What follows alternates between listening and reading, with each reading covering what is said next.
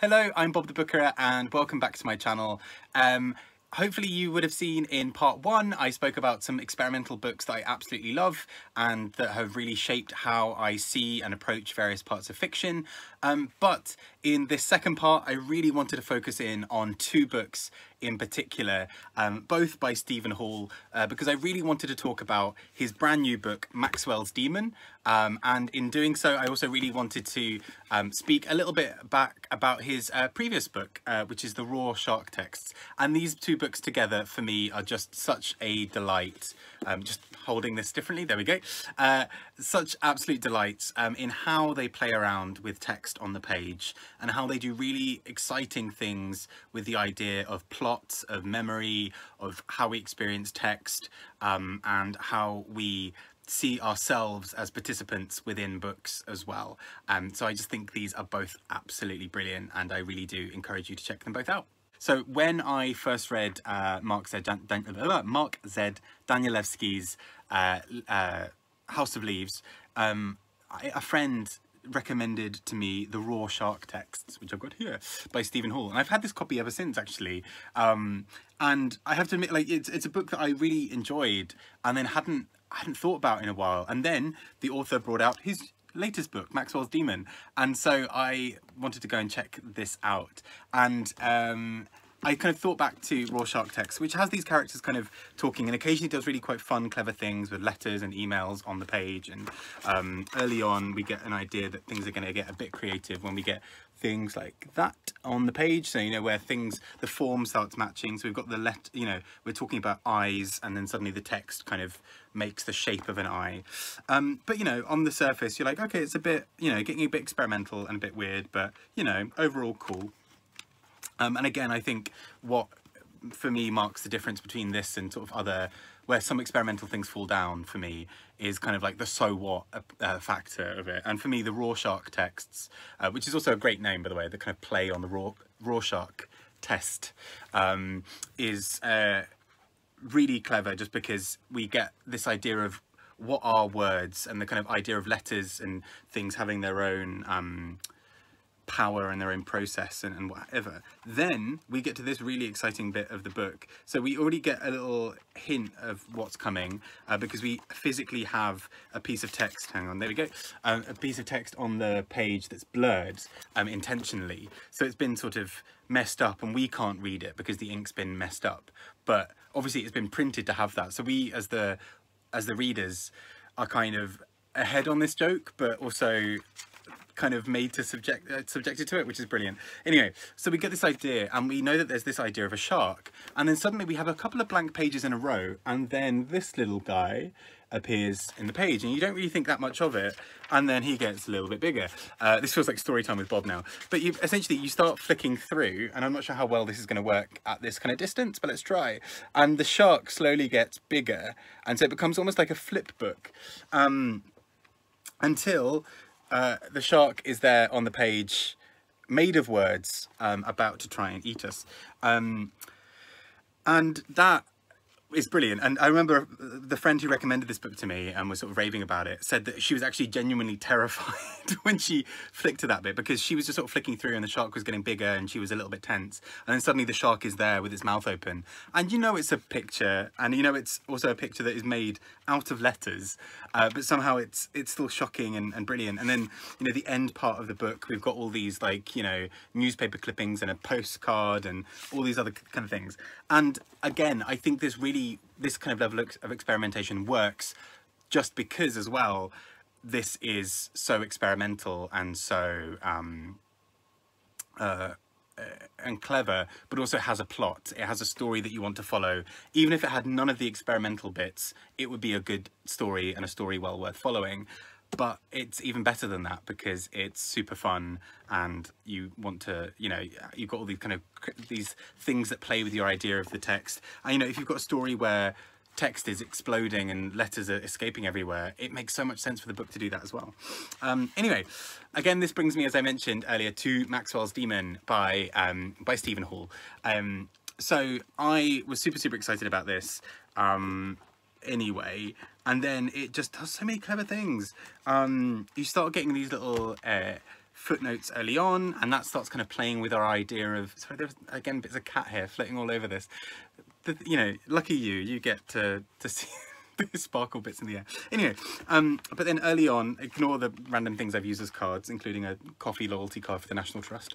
But you know, you start, for example, characters are on the phone and like listening to a message, and so you start getting the play buttons on there. At one point, a character's in a lift, and the text just is at one point just the lift numbers of the lift going up, and then you start getting bits like this, where leaves that are sort of meant to be fallen and pressed in books suddenly have sort of filled in with words, and as you're in those bits, they keep on directing to other leaves, because they'll have little shapes of leaves as kind of points to kind of be like, oh no, to follow up more, go to this leaf, which is really clever and really fun anyway.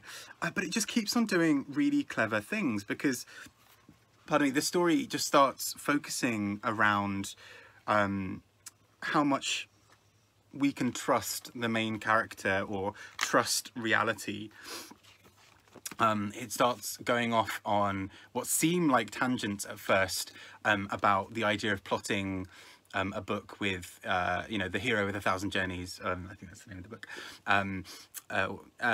Or 1,000 phases, something like that. But you know, all these books about writing and about plotting and about how, you know, you have this grand reveal and you have these plots and characters follow certain routes, and the character themselves seems to follow it, which feels a bit sort of metatextual and a bit, you know, silly and experimental and cool anyway. But then it keeps on doing these really cool experimental things. And again, I think these things, you know, so he starts talking about a philosophical theory, philosophical and sort of physics-based theory about energy moving, and you get that on the text.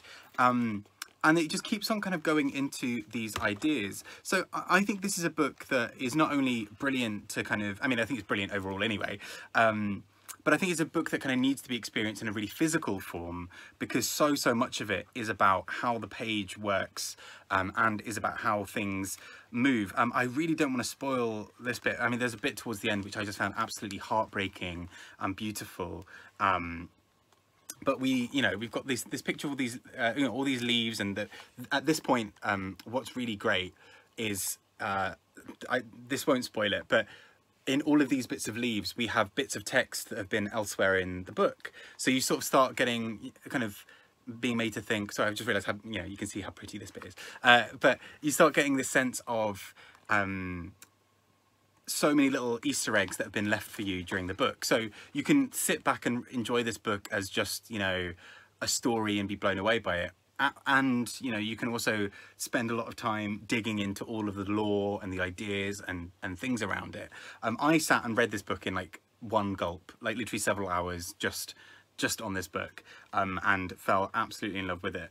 But then but what's so clever is, you know, all this text kind of comes back and you suddenly think, okay, why is this relevant? Is this relevant? Is this just a joke by the author? What's happening here? And then you start realizing a really weird little silly thing. So in this dot that you saw in the last, so, you know, the last page, we've got this dot, you can't really see anything in it. The next page, you start seeing that there is what looks like an ultrasound scan of a fetus in that, and you start thinking, hang on, what is happening? The next page is that even more blown up, and we start seeing a bit more.